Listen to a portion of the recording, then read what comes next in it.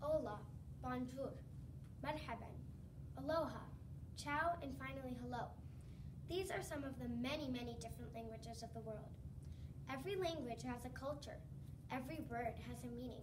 Every letter is part of a team, just like the many countries of the world. It's a big world out there with lots to offer, so that's why I'm here today. I'm here to try to convince you to travel.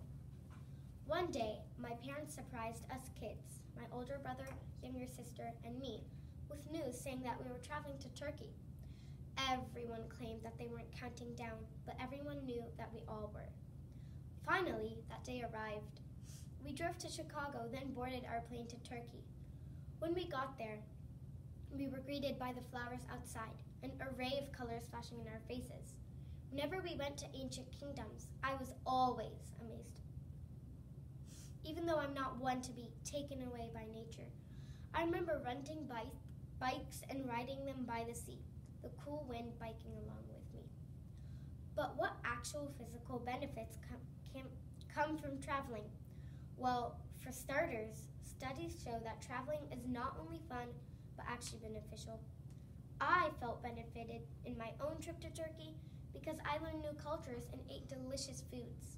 Traveling can lead to greater learning capacity, like how I learned some Turkish and remembered it all. Traveling may also increase happiness and satisfaction, like how every day our travels put a smile on my face. Notice my whole family smiled too. Travel can lead to better family relationships, like my family had a better bond together from watching the beautiful scenery, from eating dinner every day together, from the wonderful boat rides, from the walks on the streets, from sharing the funniest stories that evening, from eating corn from the stands on the streets, from rising and eating breakfast looking out on the ocean. Finally, I felt surprised when I read this one: decreased levels of heart disease. Turkey was one of the best trips I've had in my entire life. I'm only 12, I know, but I've been to many places and was amazed by every one of them. Don't you want to book that ticket now? All that amazement, and I only spent 2 weeks in Istanbul. Turkey has many more cities that might even take your breath quicker than Istanbul.